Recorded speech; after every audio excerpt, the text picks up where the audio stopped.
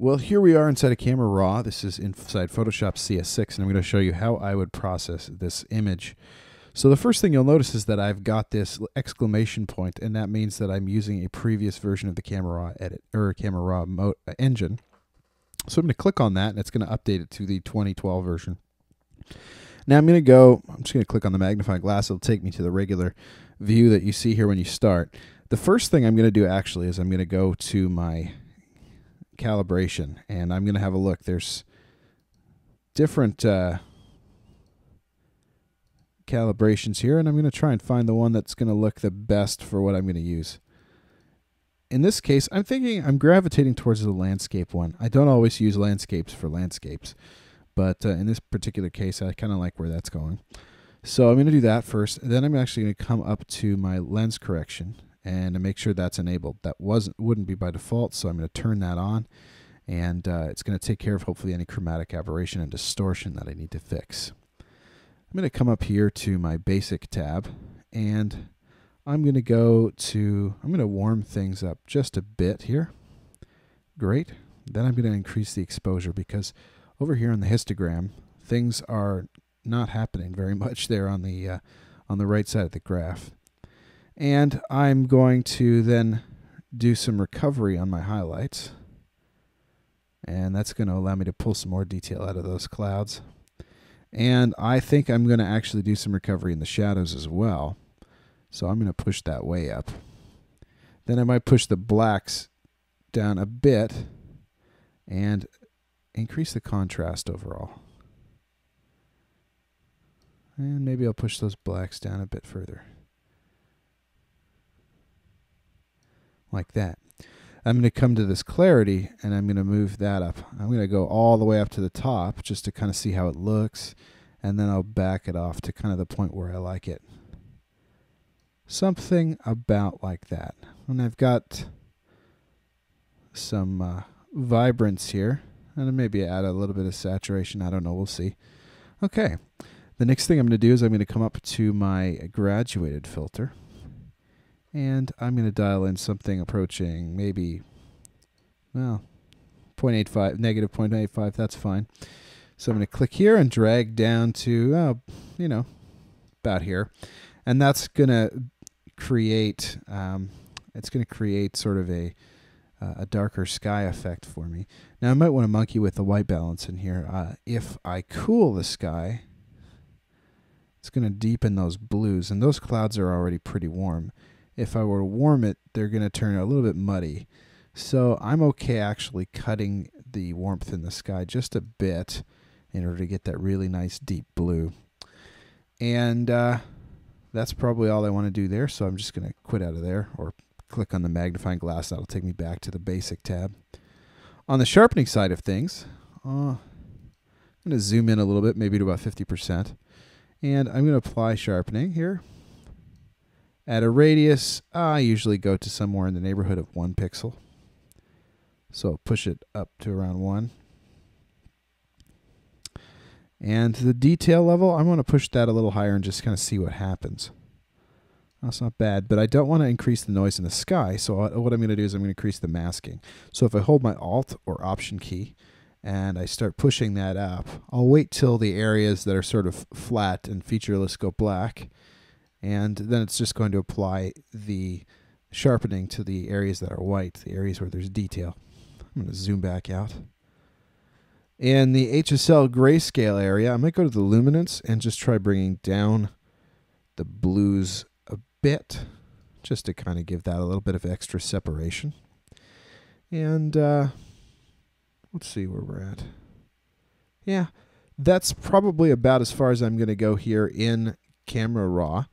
So then I'm going to basically make sure that my workflow options are going to export to ProPhoto RGB 16-bit TIFF and at my full resolution. I'm going to click OK just to make sure that those settings are where they should be, and click Open Image. Now I'm going to send this into a plugin that I have, but I have to do that through Lightroom, so we'll come back while I'm in Lightroom. Well, we're back here inside of Lightroom, and now I'm going to send these off to a plugin. So I'm just going to click on it and choose, right click on it and choose Edit In, and I'm going to send it to Viveza 2, which is a plugin from Nik software. In this case, I'm going to send the original because I already have this developed one, and I could just reprocess my camera raw to get back here if I wanted to, and there's no sense in adding a whole bunch of additional really big files. So I'm going to click Edit, and it's going to bring it up in Viveza. And Viveza is it's a program that allows you to do really quick selective edits. So what I'm going to do is I'm just going to click here on this control point, and I'm going to click this circle, click in here, and it's going to put in a circle. And I can kind of give it a rough idea of the area that I'd like to accept.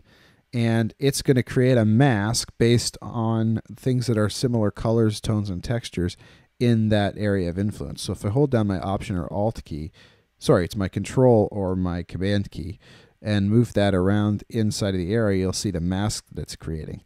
So it's a mask that's more or less centered on this house. There we are. And I might bring it in just a bit.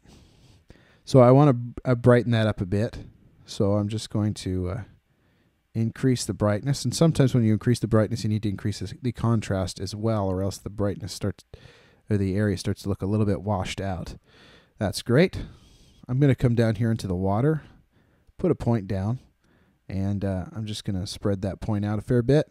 And I am going to increase the contrast a bit in the water, and also structure, which is sort of a localized contrast sharpening adjustment. It brings out texture. So I'm just going to pump that up a little bit. And I might throw something up in the sky and just see how it looks if I bring up the contrast a bit and the structure a bit. Not too far, or else it's going to create too much noise. And I'm going to copy that point. Oops. I'm holding the wrong button here. I'm going to hold my Option or Alt key, and then I'm going to drag out a copy of that. And I'm going to drag it over here to this cloud. That's going to sort of increase the contrast in that general area. And maybe down here as well, but I'm going to want to reduce the size of that point. All right. Now I'm going to add another point, and I'm going to just put it here on the dock, and I just want to add some structure here. So I'm going to increase that up here, and that's going to kind of give that wood some more of that sort of grungy texture.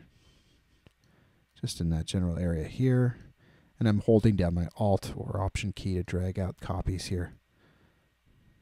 So there we go. This is what we started with, and this is where we've gotten to. It may seem subtle, but at this point in the process, everything's going to be subtle. So I'm going to hit Save, and it's going to process this image and send it back to Lightroom for me.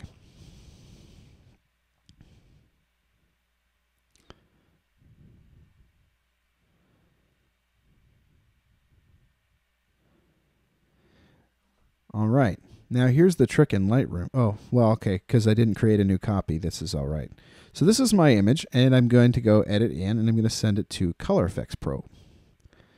So I'm going to edit this original again, send it out to Color Efex Pro.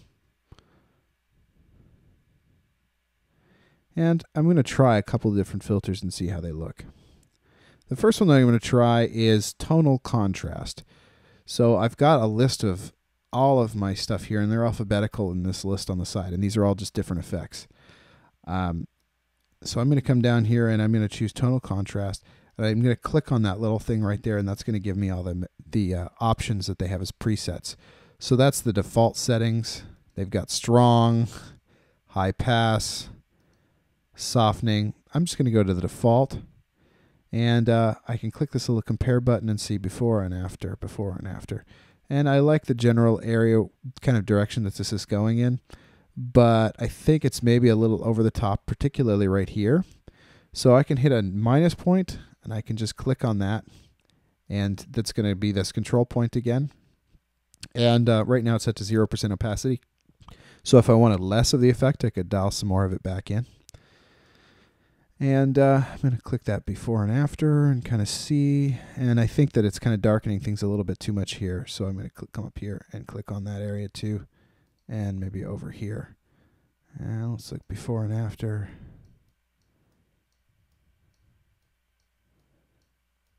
I'm getting a plugged up shadow right there too.